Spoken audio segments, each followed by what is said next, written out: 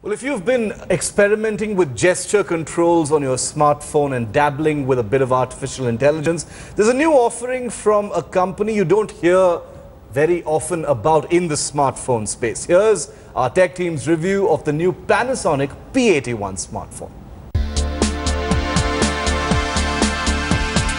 This company has been known for keeping home cool with their air conditioners.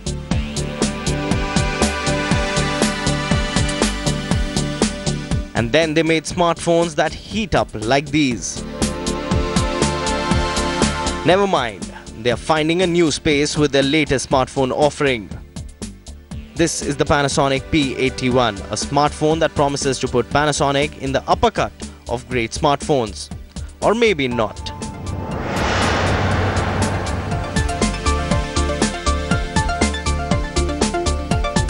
Panasonic P81 looks like any other smartphone that companies make. A black slab with some capacitive buttons, a huge screen up front, a plastic back panel at the back, and Android hopping on your screen. It's not that great looking smartphone, but is made well and means well.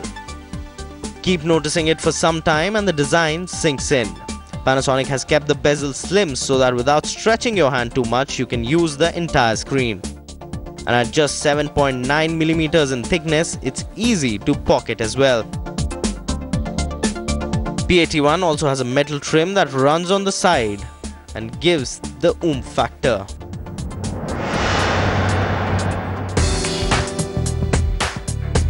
The display of the Panasonic P81 is a 5.5-inch HD IPS display. It's not a full HD display but offers pixel resolution of 1280 by 720 pixels.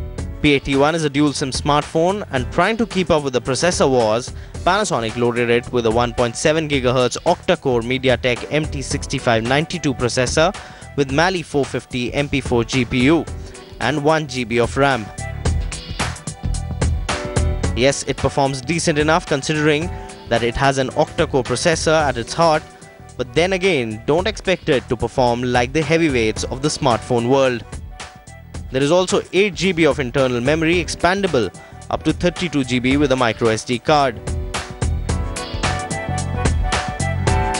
Panasonic has been advertising this smartphone a lot for its gesture play for opening apps.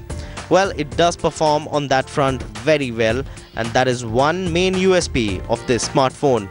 Apart from that, it's a regular Joe.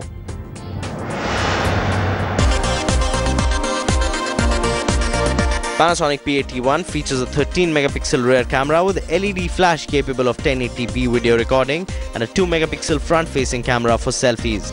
The images come out crisp and sharp, and the camera performance is something that was impressive on the Panasonic P81.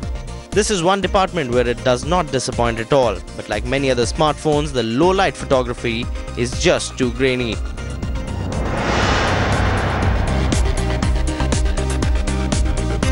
Panasonic P81 features a 2500 mAh removable battery that is quite impressive and lasts you a day easily, even with heavy usage. In the battery department, the P81 is right on the money.